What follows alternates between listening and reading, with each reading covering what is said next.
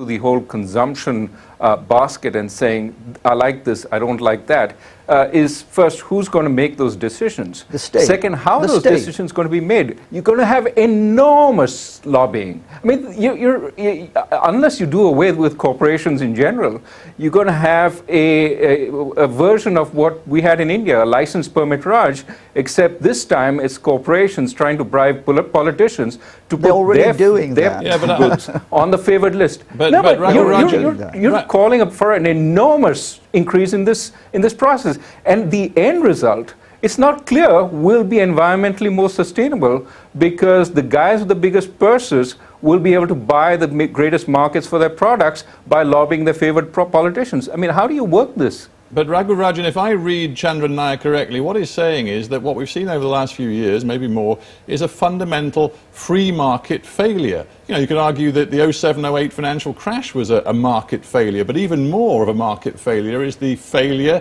to address the realities of resource restriction and climate change. And if that's true, if there has been a market failure, then there has to be another way, and I wonder what you think that other way could be. Well, I think you're seeing the adaptation slowly. It may not be as fast as people would desire, but in my sense, it is far more sustainable. For example, in the United States, you don't see Hummers as being socially tolerable anymore. It used to be that the Hummer, which was this GM massive vehicle which consumed atrocious amounts of fuel, people used to drive that and feel proud about it. Now they hide them in their garage. I think those kinds of cultural changes will have far more effect, and far more effect in a feasible way, in a way that is reasonable, than one where the government suddenly decides to impose sort of restrictions on what you can consume and what you can't.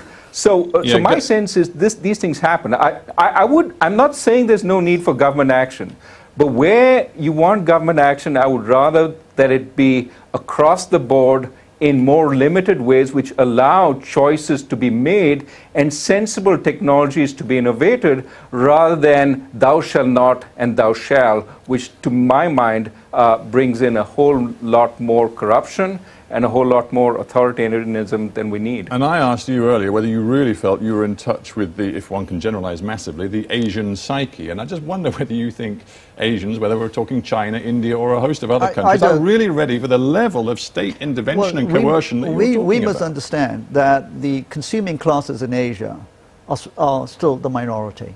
I mean, give or take a couple of 100 million here and there, out of a population of over 3 billion, the consuming classes in Asia are about perhaps 500 million people.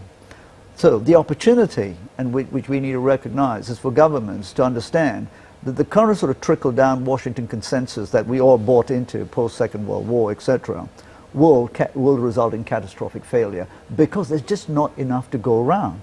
2.5 billion people can't have cars and eat whatever they want. The opportunity for Asian governments, be they communist China or democratic India or Malaysia, etc., is to recognize their legitimacy will depend on dealing with this conundrum smartly. The Arab Spring, in my view, was not about people seeking utopian democracy. They were saying, where are my basic rights in access to resources? And that will look like a walk in the park in Asia if the governments do not act quickly. And but the only way I disagree with Rajan is we don't have the time. To take people with you, Chandran Nair, you're going to have to convince them that you have an answer. And your answer, it seems to me, this quote you have of delivering prosperity without growth. Yes. And I do not understand what you mean by that. How can you have greater prosperity but no growth? Well, we'll have to define what prosperity means. If you define prosperity purely through the acquisition of the goods and services the multinationals, etc., produce, then that would be a very different prosperity. But prosperity, if prosperity is, in the Asian context over the next 40 years, be one in which 3 billion Asians, because the population will expand enormously, will have access to what most people don't have today. And this is the very important point. Access to food, safe and secure. Water and sanitation. Today in Asia, most people have access to mobile phones, coming back to externalities, which have been underpriced to the extent that most people have access to mobile phones and toilets and safe water. Education, primary health care. and of course, housing. That's prosperity. That is And a very, that's a very interesting that point. is the state that needs to do that. Right.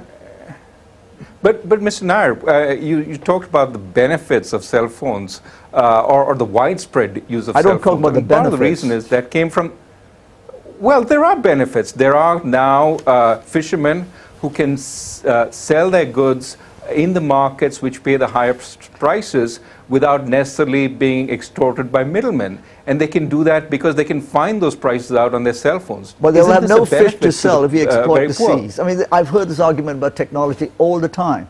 That is not the issue. Though there are actually studies which show this, and they show that incomes have gone up. Of course they do. If you are saying that we take away the cell phones in India, not said that. And people will be better off, I think you have to look at, you know. No, I've not said that. But Dr. Rajan, you have to address one, because you are an advisor to the Indian government. You have to address the fact that while India has seen the rise of a middle class, increase in prosperity, it's also seen a rise in the number of people who are earning $1.25 a day or less. I mean, poverty in India is still a fundamental problem and hasn't been solved by the embrace of free market ideologies. It's actually come down. It's come down. It hasn't been wiped out. You're right that India should do more on bringing down poverty, but it has come down with growth much faster than in the years where we had the license permit Raj and the government determining everything. So markets have worked for India in bringing more people out of poverty. The other important, I think, thing to remember here is that much more needs to be done. And when you ask the average person on the street what they want, and this goes back to your earlier point, what they want is to embrace this growth. Now, they're not all moving to buying cars at this point. They're moving from walking to buying bicycles. So some of this growth is actually efficient, but not necessarily environmentally very costly. Now, the point that Mr. Nair is making is that everybody consumed at the rate of suburban America, it would be unsustainable, I think is right. But again, I would emphasize we need to ask who has to make the adjustment, when and how. A final thought, and it has to be brief. Some of what you say puts me in mind of Thomas Malthus. And in the 18th century, his conviction that human activity and population growth was outstripping the means of the planet to support that population rise. You seem to be saying a similar sort of thing. The problem is Malthus was wrong. Many doomsayers since Malthus have also been wrong because we constantly underestimate human ingenuity, resilience, innovation and creativity. Are you not in danger of doing just the same thing, particularly from the perspective of Asia? I am not doing that at all. Thomas Malthus was wrong. He just got the timing wrong. And let's also understand that Thomas Malthus said what he said on the eve of the Industrial Revolution.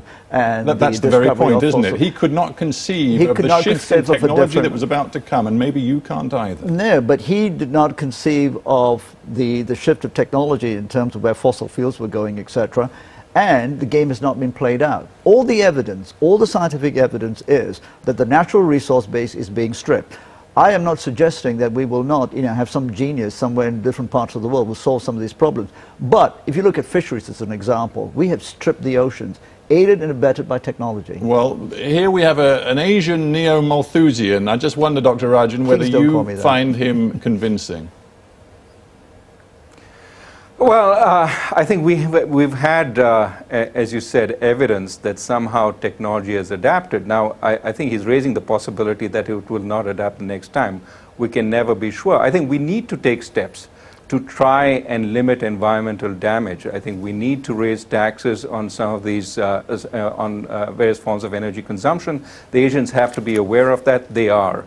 But I don't think what you want to do is stand in the way of their aspirations and at the same time also say they have to do all the adjustment while the Western world gets a free pass. Well, I think if you force the Western world to also make adjustments, that would be great. Raghuram Rajan and Chandran Nair, thank you both for joining me on Hard Talk. Thank you very much. Thank you.